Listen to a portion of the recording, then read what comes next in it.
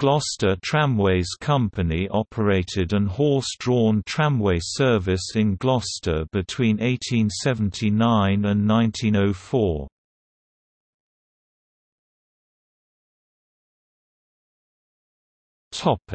History.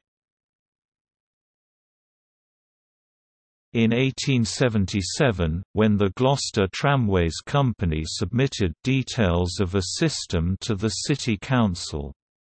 Gloucester Tramways Company was a subsidiary of the Imperial Tramways Company. The company obtained an order under the Tramways Act on 8 April 1878. Track laying started on 16 September 1878.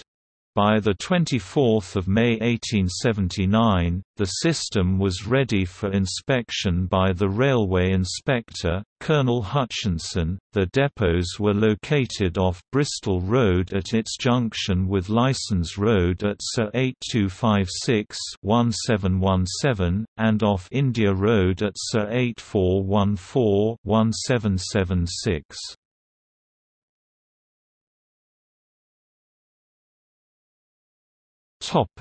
Services. The company provided services on 3 routes: the Fleece Inn at Wootton along London Road, Northgate Street to the Cross, then Southgate Street to Theresa Place on Bristol Road. St Nicholas Church in Westgate Street to the Cross, then Eastgate Street, Lower Barton Street to India Road. Kingsholm on Denmark Road, via Northgate Street to the Cross, then to the Royal Infirmary on Southgate Street.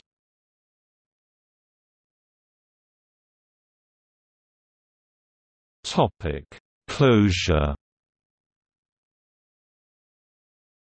On 30 September 1902 the corporation bought out the Tramways Company. The purchase price was finally agreed at £26,000, equivalent to £2,590,000 in 2016. The sale included the India Road and Bristol Road depots, 100 horses, 14 tram cars, 8 horse buses, and 6 charabancs.